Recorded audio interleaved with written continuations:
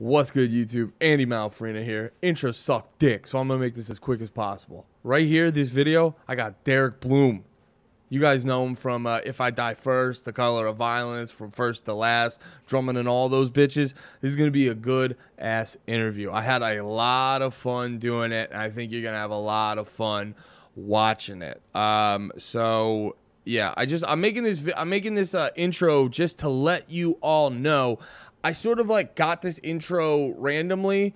I posted a video about If I Die First. Derek saw. I was like, big up and Derek in the video. He saw that video, tweeted about it, said thank you.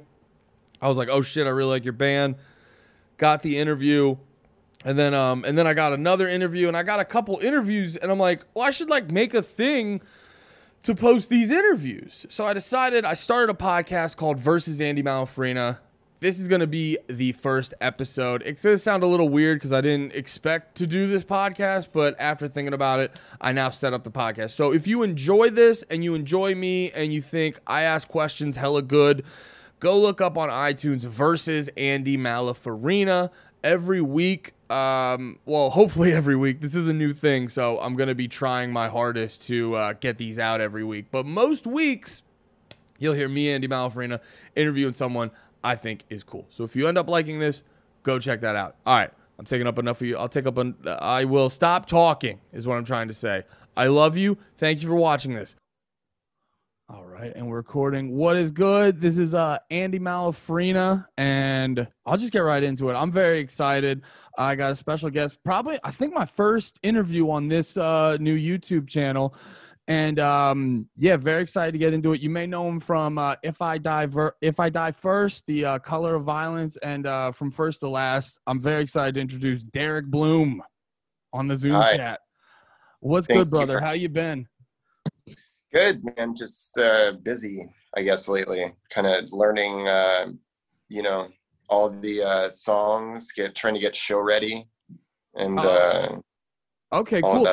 So that's actually an interesting place I wanted to start because I do have a lot of questions about If I Die First, but I was like listening to the tracks and like hearing your drumming on it's such a long title. I forget the My Nightmares. Do a number. We'll do numbers on you. I listened to the song a bunch, but I'm bad at remembering song titles for any band. But I like hearing that one and then going back to your EP that you guys dropped. I was like, oh wait, I don't think he was playing drums on these original songs. Yeah. I joined up after that had been out for a little bit. I joined kind of in the middle of the writing and recording of this Space Cowboy split. And so I didn't play drums on the collaborative song. Sal did, and then I played drums on our two songs on the S. Okay, cool. So how did it come up that they wanted you to be in the band? They had another drummer, and I think that in anticipation for tour and stuff, and maybe somebody will correct me if I don't have the information right, but I think they were just trying to get ahead of the fact that the drummer that they had before, Kale, who's Ghostmane's tour drummer, and so they were just looking at like how realistic is it that if he's touring full time that we'll get any time to tour, and so I was not really doing. I didn't have any musical obligations at the time, and me and Travis have stayed very close, like always working on COV stuff and kind of with FFTL, coming back from the dead in the last couple of years and doing some shows and stuff. We've been in a lot more contact, and now me and Travis are even neighbors. And so, really? So, you guys are neighbors? That makes things a lot easier.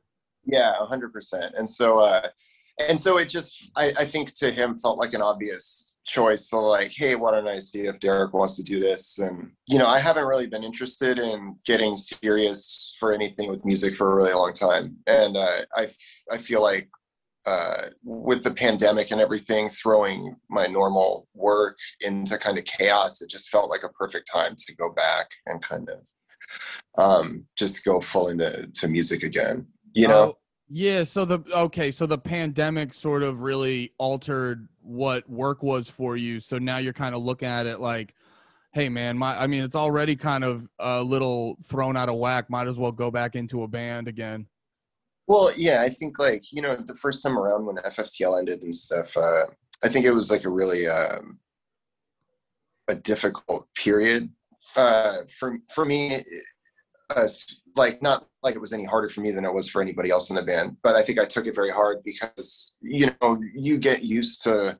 We were very lucky with that band. Everything just took off as soon as it started, and the timing was great, but it sort of blew up really fast and then blew apart just as fast. You know what I mean? And then it was like trying to pick up the pieces for a long time. And I think just I was a little dissatisfied with the way that things kind of ended, and the way that I hadn't maybe taken advantage of getting to meet as many people as I had and make better connections in the industry and kind of do stuff like that, network a little bit better and stuff. So I was kind of a little disappointed in that. And when it ended, it was just like, that's it. Like, no, there's nobody calling. There's nothing going on. There's no money. And so I took a really long break and kind of was really burnt out and got a normal job for a while and did that for years. And then that kind of the pandemic happened and that fell apart. And to me, it was like, I've been doing this stuff that I didn't even want to do in the first place, but that was sort of like, I'll do this to have a stable life and not have to go through all of this again, And then it happened. And then it happened again in the pandemic, and I lost my job and lost all my stuff. And so I think my brain just snapped, and I was like, all right, well, I'm just never going to do anything that I don't want to do. Yeah. Yeah. I did what everybody told me I should do, and I followed all the rules, and I did all this stuff, and I lost everything anyway. So now I'm just only going to do exactly what I want to do. It's kind of funny because it's like you followed the dream, and then that had like a whole like it's all going away, and then you tried out the fucking normal 9 to 5, and then that, and you're like, I might as well be having if it's all just gonna go away, I might as well just have fun. I feel like lucky that it happened so succinctly in this 1 year. You know what I mean? All of these realizations and all of these things, and that I had the luxury of the time alone to sit and like do all of that, I guess inner monologuing and stuff, and kind of working through all of that stuff. Yeah, I was similar things too, because you just have you can't because I work in I do like warehouse work and like construction type stuff. So my stuff didn't really stop that much, but you can't go out and do much. And you really just have more time to like think about things and just be more introspective. And it kind of gives you, maybe that stuff you were putting off that you should have been sort of like that mental health stuff you put off, you should have been working on or whatever, or things like that. Like take more time to assess that and stuff. When you were, I didn't think about that when you brought it up earlier. Like being in from first to last was probably rocky and stressful because it almost made me think of like it's similar to like a band like Dance Gavin Dance where they couldn't go an album without like changing lineups and stuff. And you almost have like a similar thing where you guys are going a lot of albums with like big things happening. That was probably pretty stressful to have to deal with. It was just a wild ride. Like when it started, like I don't think that there is anybody that came up the way that we did. And there's like stuff I can't even really like, I don't even know if I can talk about because of like it being illegal and like not like but just like stealing to live kind of shit. Yeah. And like that like we like our story of how we started and stuff, like no, I don't know anybody else that did the things that we did to get going and sacrifice some of the stuff that we did. I mean, by the end of the band, all of us were living in a small apartment sharing one hot and ready a day. You know what I mean? Oh, wow. And that was at the end. That was after all the big stuff. You know what I mean? And that was nothing compared to the beginning and stuff where, you know, I think when I first started playing with Matt and them, they were all living in a 1-bedroom apartment, probably 6 of them in Orlando. And I moved into that 1-bedroom apartment and joined them. And we would all sleep around the computer on the floor and go just do wild shit to get food and to get money. You know what I mean? And to be able to go on tour, and everything was just about being able to get out on the road, whatever you got to do, you know? And it was a wild time. But that being said, you know, like, we just had that energy of like, we're going to get it done. Yeah. Nobody's going to help us. We're going to go do it and take care of it ourselves. And if you're not going to help us, get out of the way. And that kind of energy like got us to a lot of places, but it also kept us out, I think, of a lot of places because we didn't always know when to tone it down or when to, you know what I mean? I think you just like, when you're kind of like, when you have to do all that stuff to kind of just like get to baseline, or like you're struggling so much to just put gas in the car to go to a show that then is canceled and like all this stuff. And I remember the first tour I did with him was like a 30-something day tour and only 5 shows happened. What? What was like how many like states did you go across? So many. And I remember on one of those early tours, well, I think on that specific tour, Travis broke both of his arms at like a Jiffy Lube. We were playing wall ball and he fell and broke both of his arms. And we ended up having to go to this hospital in Virginia.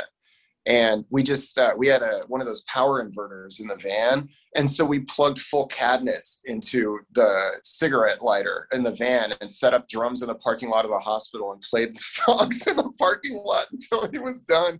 And for some reason, nobody called the cops or did anything. It's just but that was like the kind of kids we were, you know what I mean? Like go to the hospital, set up all your gear in the parking lot and play.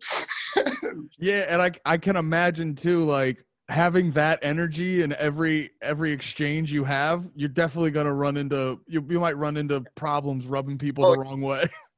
And in retrospect and stuff too, you know, like you see kids, if I saw kids like us, like roll up and God, I'm going to have to deal with this right now. Like, I've had that a bunch where you look back at some of the stuff you've done and you're just like you think about it and it was so rad when you were a kid, but then if you were an adult around that, you're like, these kids are the worst. Yeah, dude. Yeah. 100%. So, you know, forget what the original tie-in was. I was just I was asking earlier about just like I didn't realize, you know, from being a fan of From First to Last, you know, because like especially your first album like hit so big, Dear Diary hit so big, and you just have and then you listen to that a bunch and it's just this big thing to you, so you just have this perspective like, oh yeah, big rock band, everything's going fine for them. So it's always interesting hearing about it where it's like, yeah, no, from the inside though, it's a much rockier ride than you really realize. Oh yeah, no, 100%. And I think too, a lot of the times, you know, people see maybe like there might be a lot of people at the shows and stuff, and so they'll assume that you're making a ton of money, and you totally can in that situation. I think when we were coming up, like I said, everything was happening so fast, and we kind of were always just feeling like, well, this is just another step in the process of this, not thinking that this like every step can just be where it stops. Mm-hmm. I think naively, I was under the impression it's like, this is just another stop along the way, you know, and that we'll keep going like this. And, you know, much to my surprise, I guess, it went a different way than I expected. I'm very happy that everything happened the way that it happened and stuff now, you know, but at the time it was just a lot of lessons to learn. And certainly, like you were saying, I would have expected for a band our size to not have a lot of the issues that we did, you know, but because of the way we looked at things, we pumped a lot of money back into the band, invested big into the band to do big things, you know? And as a result of that, when things sort of stop unexpectedly, you may not have a lot of money in reserves because you've been pumping everything back into the business to keep it operating at the scale that you want it to operate at, you know, or to appear the way you want it to appear. Mm-hmm. And so, yeah, it can be very deceiving, I guess. Okay. I feel that. I was curious about, with if I want to hop into If I Die First for a little bit. I was curious about that. Where what is it you were saying before how, you know, you tried the 9 to 5 thing and like the pandemic sort of took that away, and now you got this, I assume you got this like energy and excitement for the fact that, you know, you got the new band you're in. What's the mindset like of starting, not that you necessarily started the very beginning of it, but you guys have what, like 6 or 7 songs out. It's in the pretty early stages of the band. What's like the feeling of starting a band during a pandemic and during a time where it's semi illegal to go do the thing you want to do? Yeah, it's super interesting because I think we're sort of just like everybody is just feeling around right now. Nobody knows what the right way to kind of do a band during this stuff is, you know, and I think everybody's watching what everybody else does and trying to see, you know, when people at the start of the pandemic who had records slated to come out decided to hold. It was interesting to see which people decided to hold those and wait, and which people decided to release, and what happened to both. You know, watching did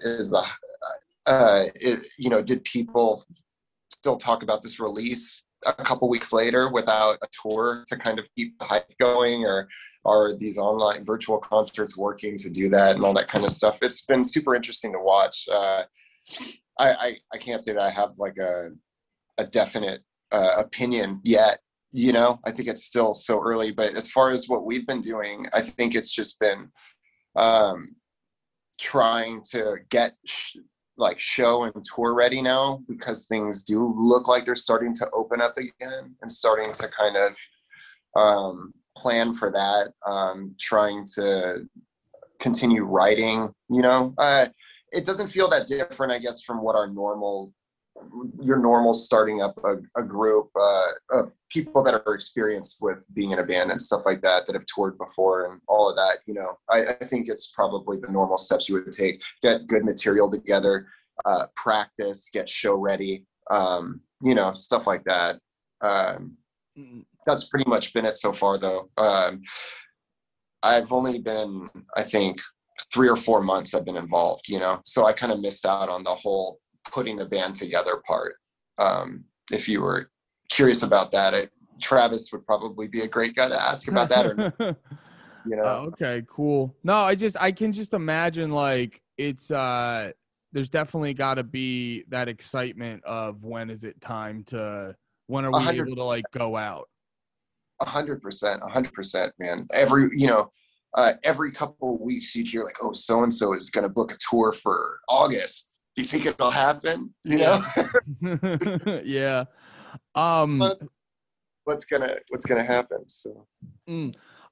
So with drumming for If I Die First, what's like, I'm sort of curious, like, what's sort of your mindset in going in? Because I did that video talking about the Nightmare song, and you know, the thing I always found interesting about your drumming, and I noticed it a lot in From First to Last too, is, you know, playing this sort of like punk, emo, screamo type music. It's not, and as a drummer myself, I notice it's not like it's not a demanding genre as a drummer.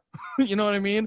It's not, and you seem to really go above and beyond the Call of Duty on like what you do during the song, but then at the same time, not being overly busy, not being too much, not being like, all right, we get it, you can play some sweet fills, like chill out. Like what's like your mindset to sort of like kind of show off your skills but still stay in the pocket and not do too much? It's just laziness. Like laziness to learn how to do things the right way. Like I never had drum lessons or anything. Like a friend of mine who his family, this guy Mike Artunian, his family ran a trash disposal business, and they would always find drum parts and things in the trash, you know.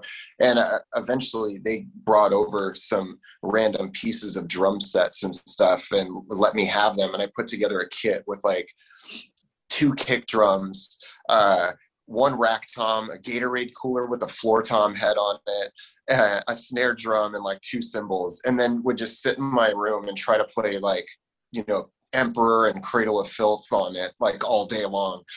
And that was how I learned. And so I think that style and stuff comes from just growing up listening to lots of metal and loving it, but not knowing how to not play like a caveman. So I'm always hitting everything as hard as I can, which takes like you can't keep that stamina up for doing really, really precise, fast things, you know?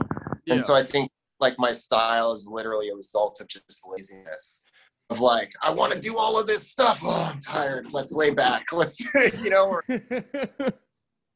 that would be the honest answer, I think, is just playing around with my own limitations of, you know. So your drumming style has like a very metal influence to it? Yeah, like I grew up listening, like some really influential drummers to me were like Nick Barker from Cradle of Filth, the guy that played on like Cruelty and the Beast and the album before that. And this guy, Danny, that played in all these local bands when I was growing up. And I think he ended up playing for Exhumed for a long time, but he was in this band called Uphill Battle when I was in high school. And another like old crust band called Army of the Parasites, I think was the first time I saw him play. This kid was like a drum teacher at 16, you know? Yeah, one of those like, freaks of nature. Yeah, like a ludicrously talented guy, and was a part of the like crust punk grindcore scene, which is like where I kind of came of age in LA, going to shows at the PCH Club and seeing Dystopia and Grief and like all of this like doom and crust punk stuff out there. And so those were like the drummers. That guy in particular was an enormous influence, the way he played at such style and finesse and was my age. So there was no excuse why I shouldn't be able to like go out like that, you know, and in that type of music that nobody likes. Like you're still killing it and doing all this cool stuff, you know?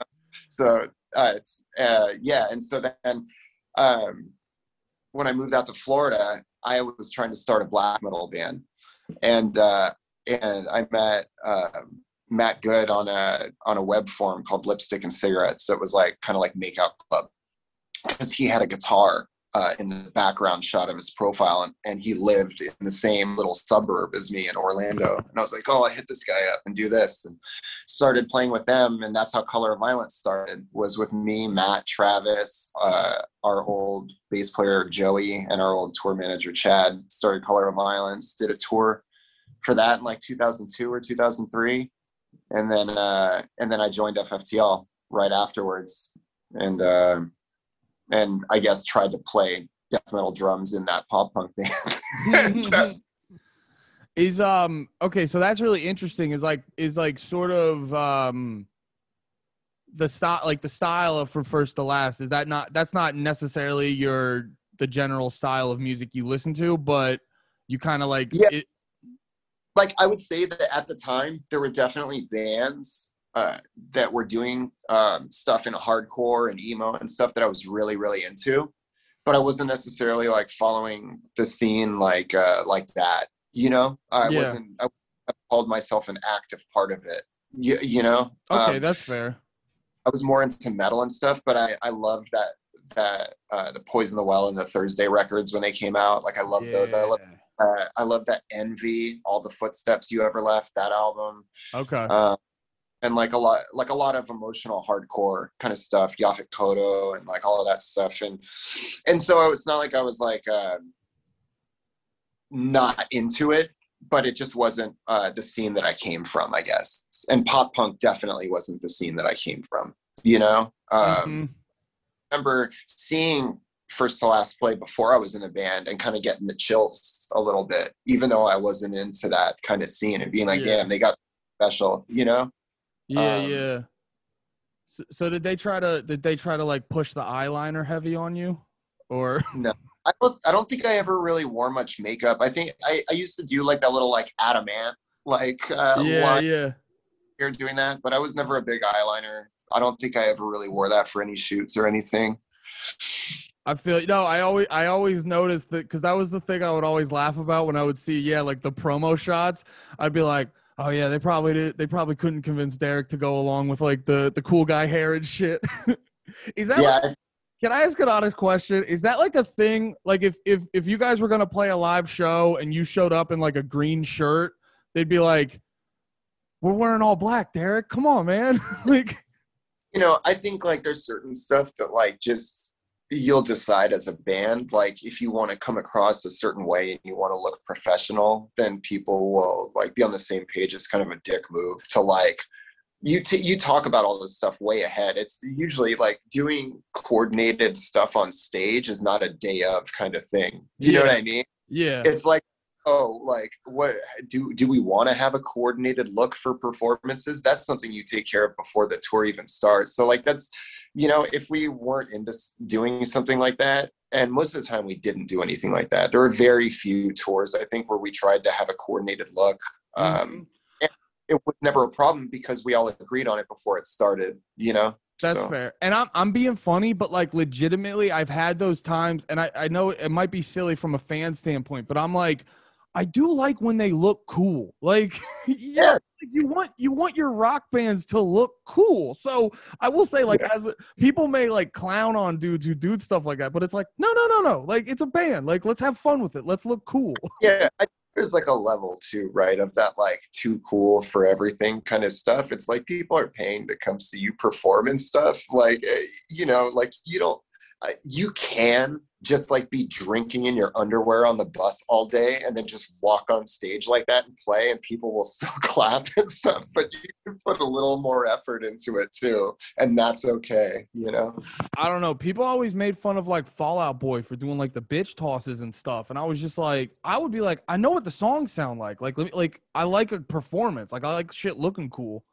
I don't know. Yeah, it's like why you can watch the music video, or you can listen to the song to just have a sort of lifeless performance of it. But if first, why not like kind of get people you there, You're just in the audience like, yes, this sounds exactly like the record. Thank you.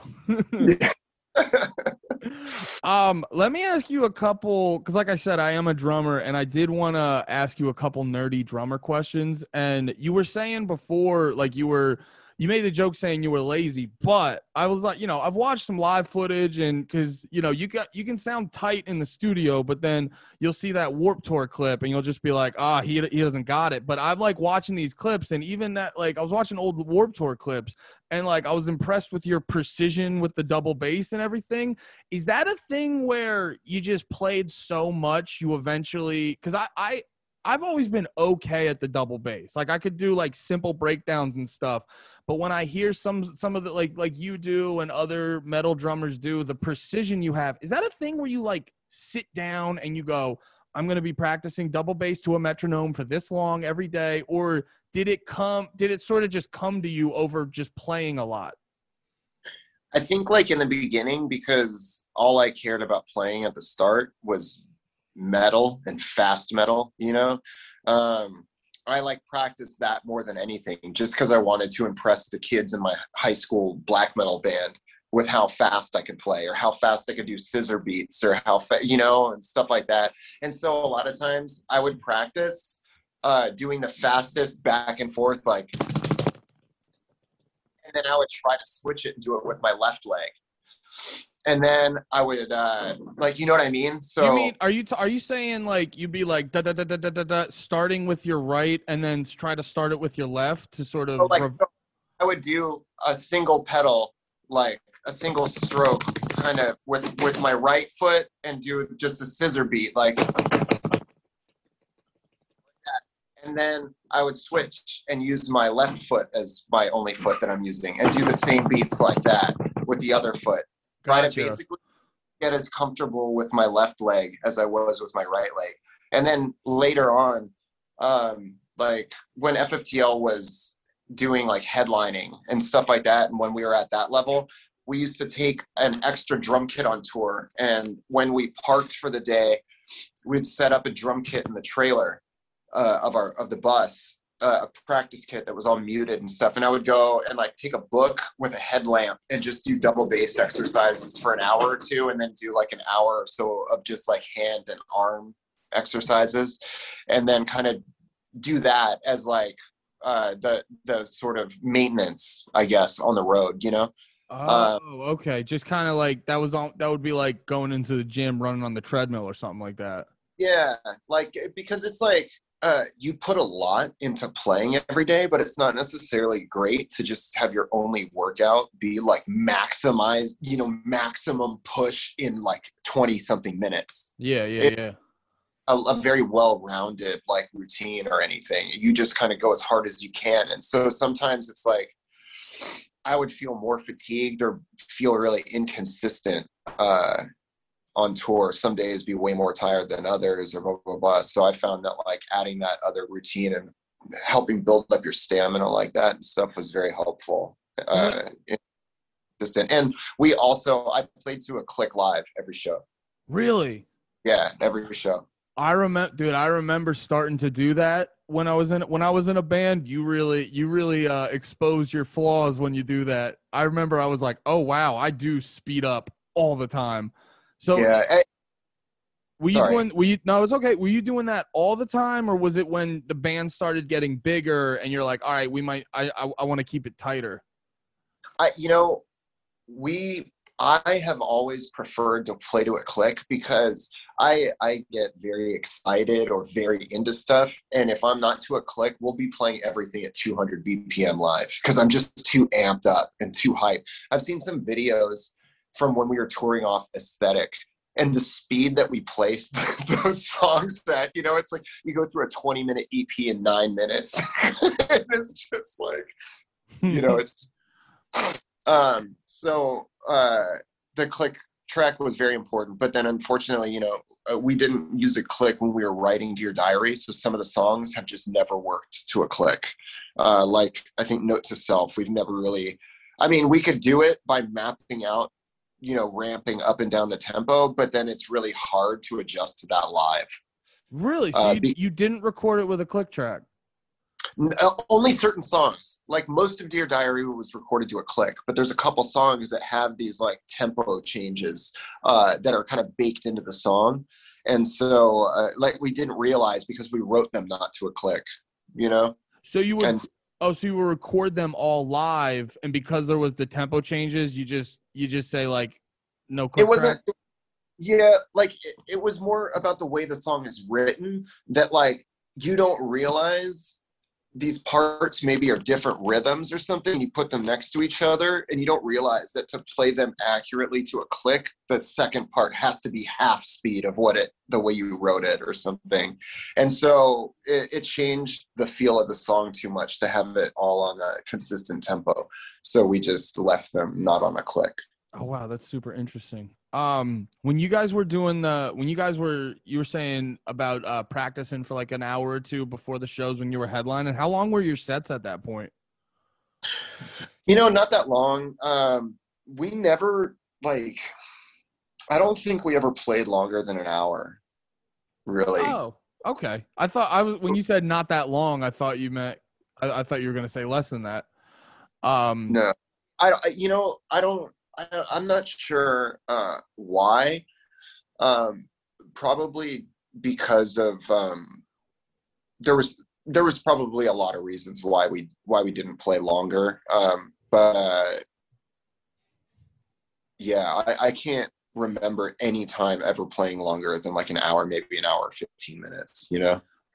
Yeah. Well, the reason I was curious was because did you notice that when you started with the longer sets, was that another reason why you sort of had to like build up that endurance? Oh yeah, for sure. Yeah. But really to me, the reason to do that was to be consistent every day. you know, because Yeah, it makes sense. I would find that like when I wasn't rehearsing like that or doing that kind of maintenance work and stuff, that I would feel very inconsistent. Some days I would be able to knock everything out of the park, and then the next day my legs would kind of, not do what I wanted them to, or I would be flubbing on some stuff that I didn't feel like I should be flubbing on, and I couldn't figure out why. And so I think that those extra practices and stuff really help to kind of take care of all of that. And just Okay. Interesting. I wanted to ask you about. I noticed like in a lot of the songs that you're playing the drums on, the one thing that always stuck out to me was your higher tom was always tuned up a little bit louder than I would hear in like most bands, like say from First to Last or whatever. Does that come from like your metal drumming influence? Because it just seems like to have the higher pitched tom seems like a metal thing or whatever. like people probably hate to hear this from a drummer, but like I don't know, I can't, I don't even know how to tune my drums, to be honest with you. Not probably, like I don't, it never has felt like that important to me. Like I just want to go and just like beat the hell out of everything and just like whatever, like if I can get them to sound okay by just like sort of finger tightening lugs and then doing a half turn, then that's cool with me. Like I don't, or like if the engineer that we're working with wants to tune it to the key of the song or whatever, that's cool with me too. I don't really care. I don't have a preference, I guess, is Oh, my okay. So like you're pretty like in the studio when recording, you're pretty easy going with like the sound and stuff. yeah, yeah. Like I may, obviously if stuff sounds like ridiculous, like like that. But for the most part, as long as it sounds like that type of drum, I'm cool with it. I just want to like, to me, it's more, I'm more focused on performing the thing right, doing a good job than like, Okay. you know.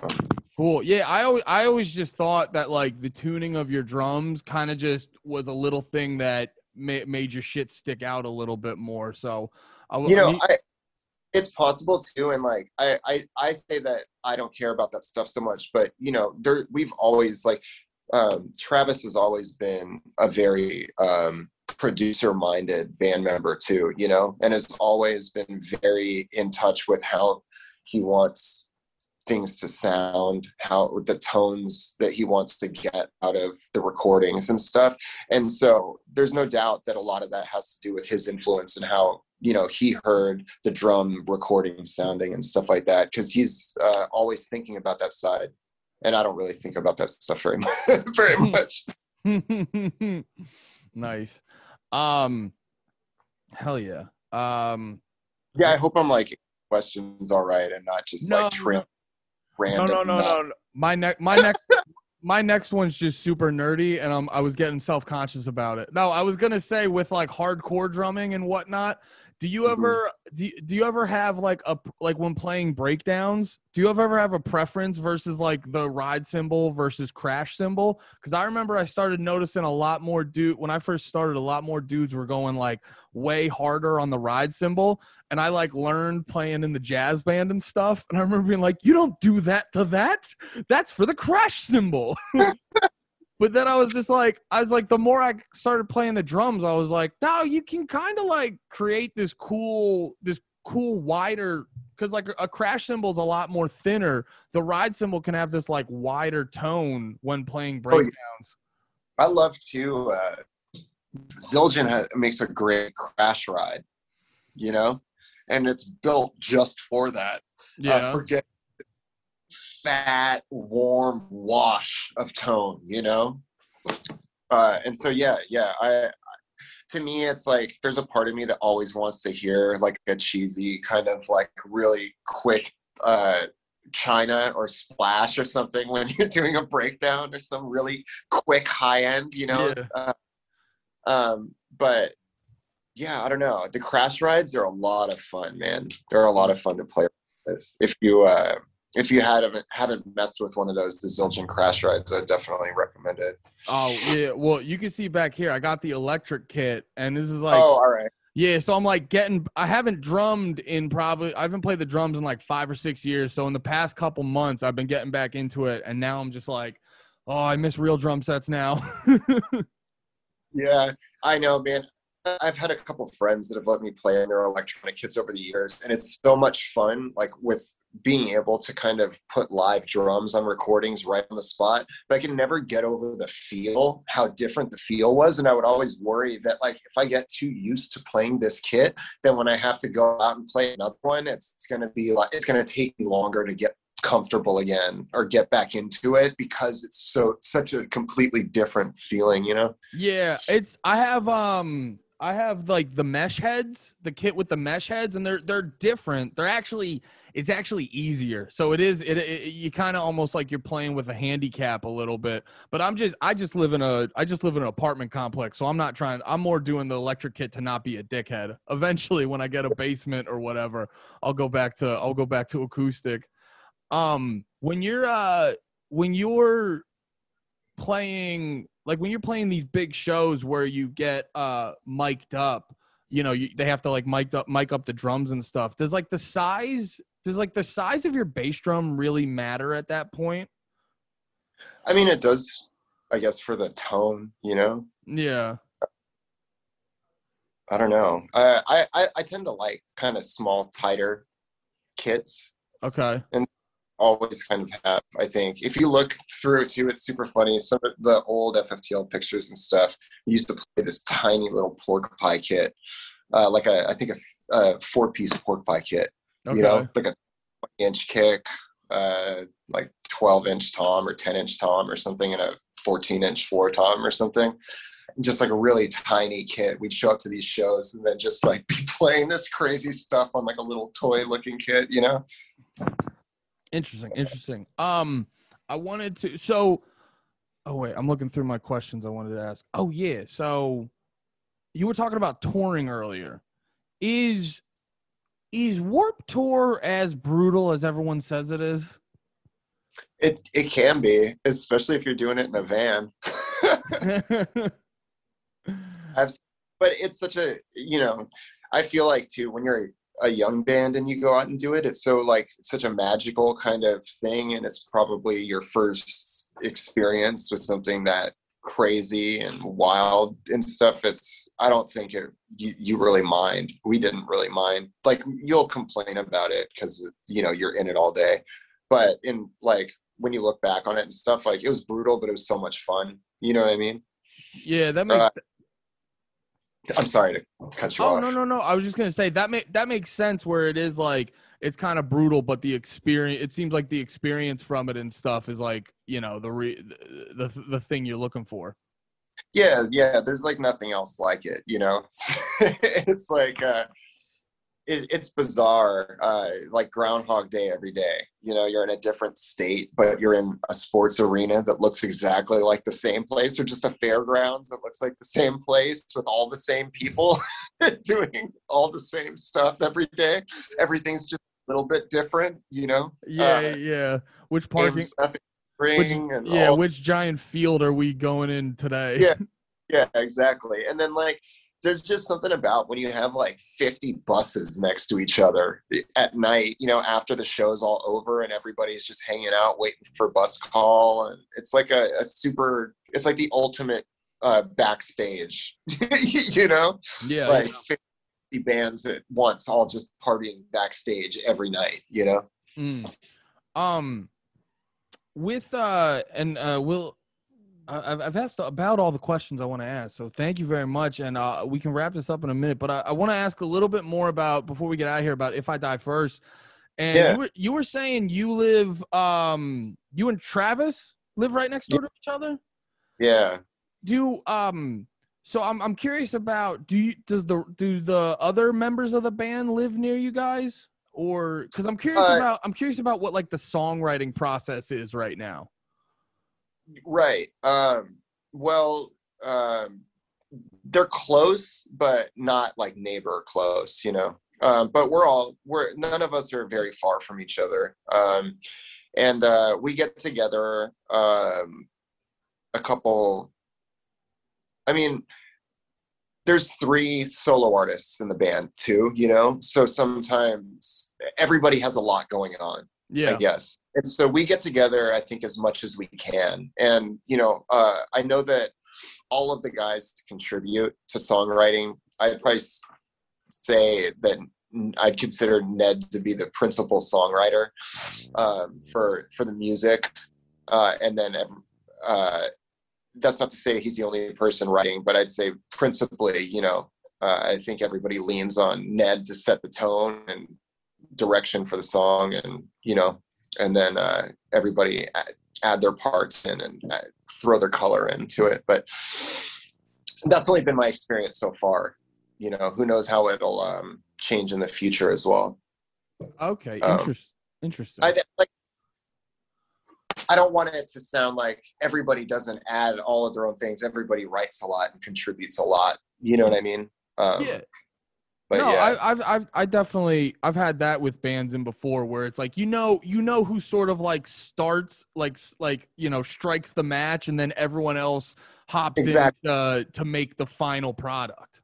Yeah, exactly. And so I feel like, everybody would agree, like that sort of Ned is the guy that gets everything going, Mm-hmm.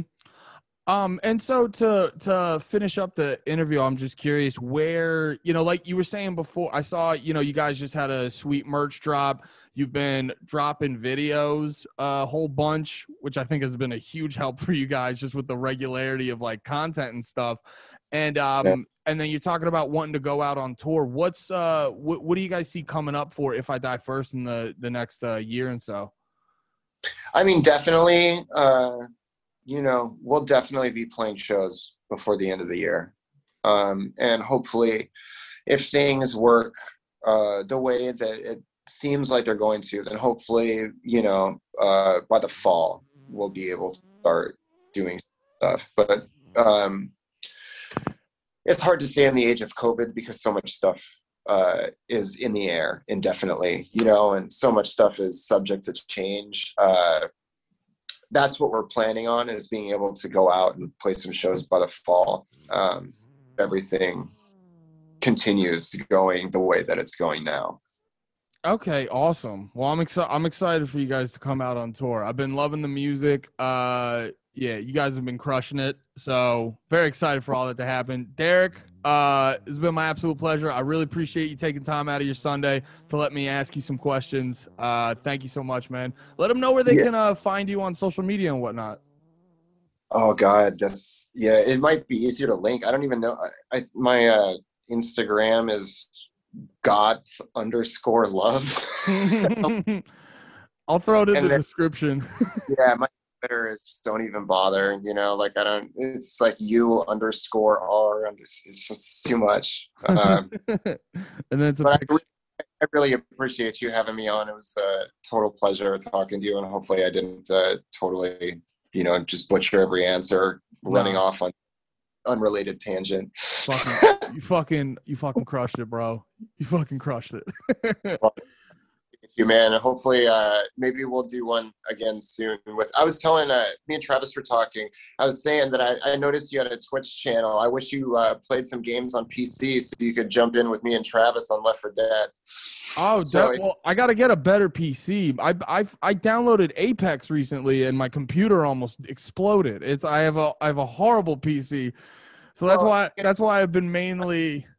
Keep in mind, Left 4 Dead came out in like 2008 or something, so you should be able to run it pretty easy. Oh, okay. I'll check it out. I miss playing Left 4 Dead. I didn't even think that it's on PC. Left 4 Dead 2, they just issued a new update for the game with 20 new survival maps and stuff, and a bunch of other stuff like last month. Okay. Which one's that? Left 4 Dead 2? Yeah, I think it's like $5 on Steam. Oh, but if your computer can run it, let me know. I'll gift it to you. You can play with us. We play almost every day. Oh, okay. Hell yeah. I would love. Yeah. I mean, what did you say? 08? It probably can run it. Hopefully, fingers crossed. Yeah. At least I ran it on medium settings on like a 2007 MacBook or something. All right. Yeah, I could probably play that shit. Probably get it working, dude. Hell yeah. I'll hit you up with my Steam shit and we can fucking play together and shit. Yeah, get me on Twitter and I'll add you on there. Hell yeah, man. Thank you so much. Yeah, of course, man. Thank you. Appreciate it. Have a good one, bro. Yeah, you too. Peace.